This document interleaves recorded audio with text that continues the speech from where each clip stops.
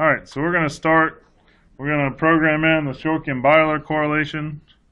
So our example was if we had radiant heat flux, or what's the radiant heat flux to a person standing 10 meters from a kerosene pool fire. So for this, we're going to call it Shokri and Beyler.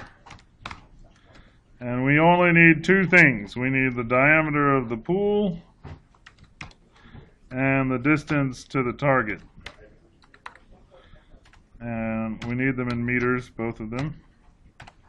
And so for this particular example, our diameter of the pool was 5 meters. And the distance to the target was 10 meters. And so our heat flux, Q dot double prime, this is going to have units of kilowatts per meter squared, is equal to 15.4 times the quantity, distance to the target, plus 0.5 times the diameter of the pool,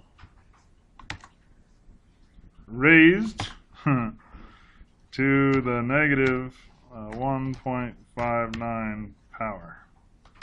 I almost forgot that. Is that right? Did I do that right? Does that look right? I have the notes here. That way I don't have to do it from memory. Oh, that's not right. I forgot to divide by the diameter of the pool. Like, oh, that's right. It's fine. Alright, this is the numerator. So we have the numerator here. And then we're going to divide by the diameter of the pool.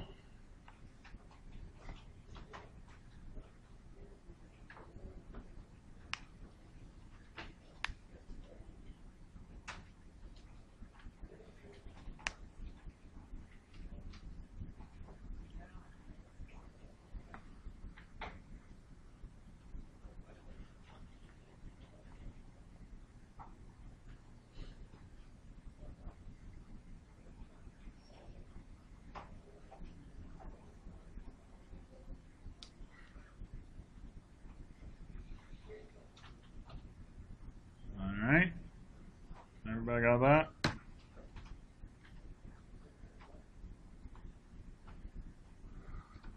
What did you raise it to? Negative 1.59. Is that right?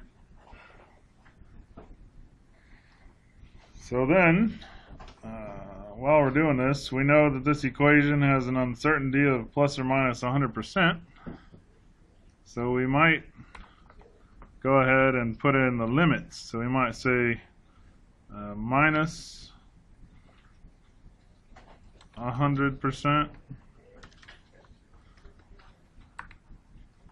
is going to be, it's going to equal this, our answer divided by 2, and plus 100%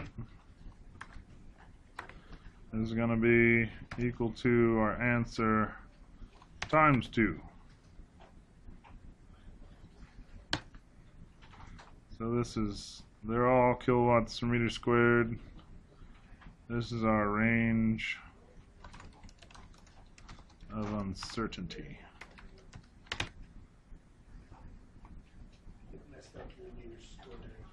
Oh, thank you.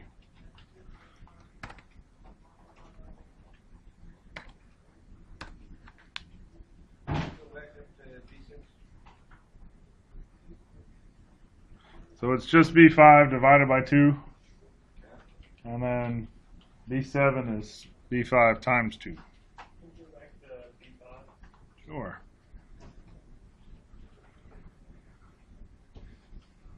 Can you open up the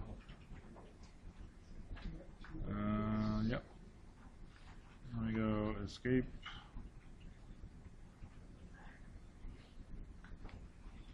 I mean, you can see it up at the top, but I know it's not bigger, so stretch it out. 100%. So the uncertainty is plus or minus 100%. Oh, that's supposed to be plus 100%.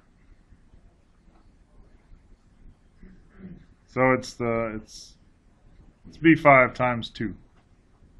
B5 divided by 2 and then B5 times 2. Yeah. Thank you. Let me go here.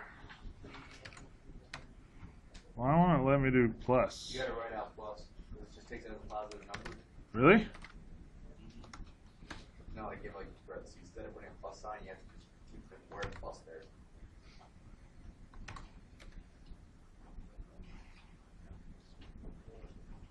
Alright. Well, that's annoying. If I want to do that one that way, I might as well do this one.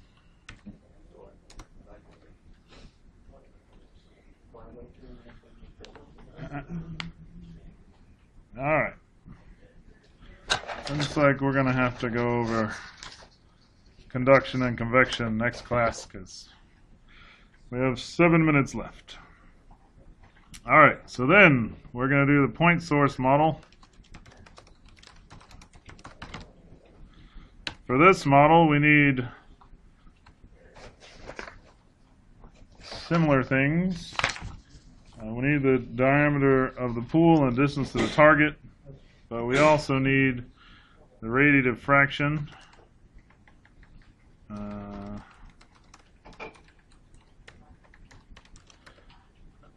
And we need the heat release rate, Q dot.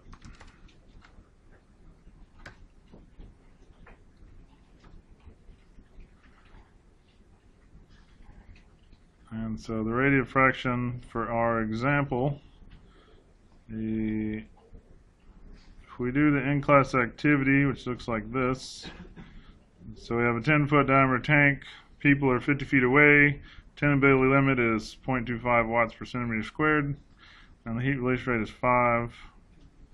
What is our exposure? So we have 0.3. The heat release rate is 5,000 kilowatts. For this example, our diameter of the pool is 3.048 meters, and our distance to the target is 15.24 meters. You do those conversions, and then our Q dot sphere is equal to radiative fraction times the heat release rate, the quantity divided by the quantity, 4 times pi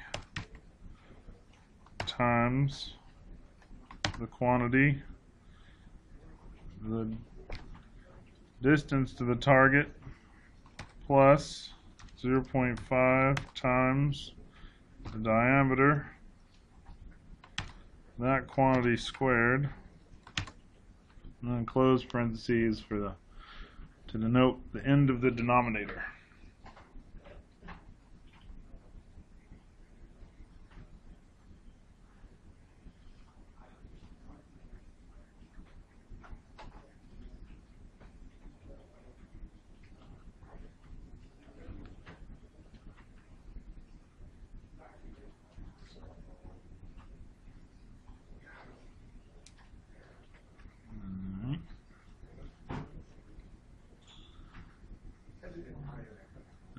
PI, open parentheses, close parentheses. It'll recognize it as the quantity pi. If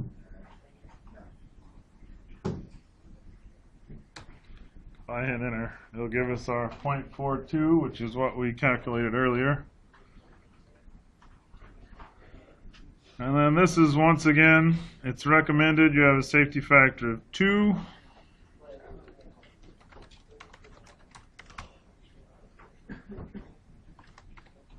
For design calculations, so this is equal to our calculated value times 2.